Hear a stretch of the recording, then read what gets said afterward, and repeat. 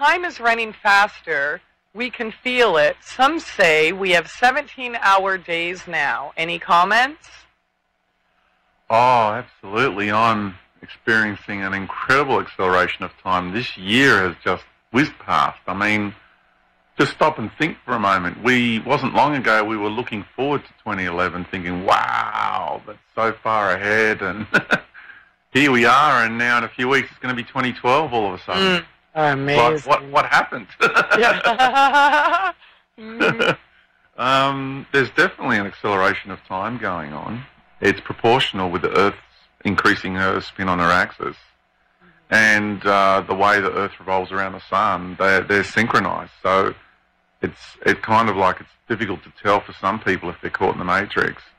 But for most people, I mean, everyone I talk to, there's just not enough hours in the day anymore. It's definitely changed. Yeah, it does kind of feel like maybe the equivalent of what we used to know as 17-hour days. Like, I mean, I don't know if I could put a number on it like that or anything, but I'm certainly feeling that myself as well. Yeah, I mean, there's moments where reality slows down. So I'll say it is fluctuating. So, but it's kind of like taking 5 steps forwards, 2 steps back, 5 steps forwards, 4 steps back. Do you know what I mean? But overall, it's moving forward. Mm-hmm. So even though it feels like it slows down at times, the overall movement, momentum, is probably the right word to use, the overall momentum is that this reality is accelerating at quite a rate. So yeah, absolutely. Okay, here's another one. It reads, yesterday George said that we shouldn't let people feed off our energy and to be ourselves. But I'm very much myself, and in my work people feed off me all the time. Are there exceptions where it's appropriate, though tiring? Well, I think it's an individual case-by-case situation. If that person feels that they want to continue to allow the people to feed off them, that's up to them. But I don't want people to feed off me anymore, and I make a conscious effort that when people are talking to me and they're just throwing shit at me, pardon my expression, I use that word again, crap at me, it really just, I say within myself, I'm no longer going to feed you, you have no right. And you can look at that person, and for me, I can actually, more often than not, feel what's plugged into them. Like I had someone close to me, and they were really talking to me in a crazy sort of way and giving me a hard time about something. So I just totally tuned out of that and tuned into them. Not the conversation, but tuned into them. And then I saw this big green reptilian standing behind them. And so this person that was close to me was giving me a really hard time, and the reptilian realised that I was seeing him, and it was a male coming through a female, and he was just laughing at me because he knew there was, you can't tell the person what you see and what's happening. Yeah. So I just said to him, "Thank you for your service, but all your efforts are just water off a duck's back." And then he got really angry because he realised what he was doing had absolutely no effect on me. It was really quite an exchange. So you can function on these multi-dimensional levels in an instantaneous moment. So you can have a conversation with somebody, expand your awareness from that, just the realm of that conversation, realise what is happening, the dynamics of what is taking place, and you can speak to the higher person and say, "Look, I love you anyway, and I appreciate what you're saying," and the lessons, because the person that's speaking to you in that way is also role-playing for you, because you've got something to learn from that. That's why you've attracted it into your life. So it's always important to ask, okay, what do I have to learn from this? And I just feel the person that's asking this question has still got, is caught with guilt between a life of servitude and their interpretation and understanding of what a life of servitude to others is all about, a life of service, and actually reclaiming one's sovereignty. Because a lot of the higher spiritual concepts, what we deem higher spiritual concepts, to me are really 4D cosmic mind concepts. They're very sophisticated, and they promote lack, scarcity, subservience, and all of that is glorified into humility and a life of service. So you've got to be careful the way these things are packaged, because, you know, Christy, you and I are living a life of service. We're doing what we can to serve our human family, and many people are. Even if you're just a cleaner in a school or a hospital, you still, you know what I'm trying to say. So there's notions of what a life of service is all about, and the reality, the greater reality of what a life of service is all about. So I would say try not to get caught up too much in these mind-bending philosophical expressions of what a life of servitude is all about, and know that you have every right to defend your sovereignty. And we're right at the point now in the journey of humanity and this planet that we have every right now to no longer allow these entities to feed off us one way or another. David Icke, how do we log off? How do you view the situation from here on out? Well, if you're faced with a situation that you want to change, there's basically two main choices. You can find a solution, or you can remove the cause of the problem. And removing the cause of the problem is much more advisable and much more effective, because, you know, we can run around trying to find solutions when what we need to do is to remove the cause of the problem, and then we don't need a solution. And the cause of the problem is that we have been manipulated into a five-sense body-computer-mind level of perception. Now, what this creates is a false identity, so that we look in the mirror and we think the reflection is who we are, when that's the reflection is the vehicle that we're experiencing and allowing us to experience this reality as the body-computer conduit to this virtual reality universe. And if we come from that level, that false self-identity, we are going to think in terms of limitation. I can't, I have no power, little me, what can I do? And therefore we're going to look to others to protect us, to tell us what to think, and all the rest of it. Fundamental to everything is moving our point of observation from I am the reflection in the mirror to I am infinite consciousness having an experience. I am not my name. I'm not David Icke. David Icke's the name of my experience. It's not who I am. I am all consciousness. So are you. So is everyone listening to this program. So is everything in all existence. So once you move that point of observation, your life starts to change. You stop thinking in terms of I can't. You stop thinking in terms of limitation. And you stop thinking in terms of fear, because consciousness and awareness of itself has nothing to fear. And one of the things I say to people is, when you're in a situation, ask yourself, what would consciousness do? And would consciousness riot because of something it doesn't like? No. Would consciousness fight a war? No. Would consciousness fear authority and therefore keep its head down and its mouth shut? No. Once you come from consciousness, that's your level of self. That fundamentally changes everything. And then we need to look at taking control of the body computer, with nothing wrong with it. It's a conduit to allow us to experience this reality. Without it, we wouldn't be doing that. What's happened, instead of the body computer mind serving consciousness, it's become the governor of our perception.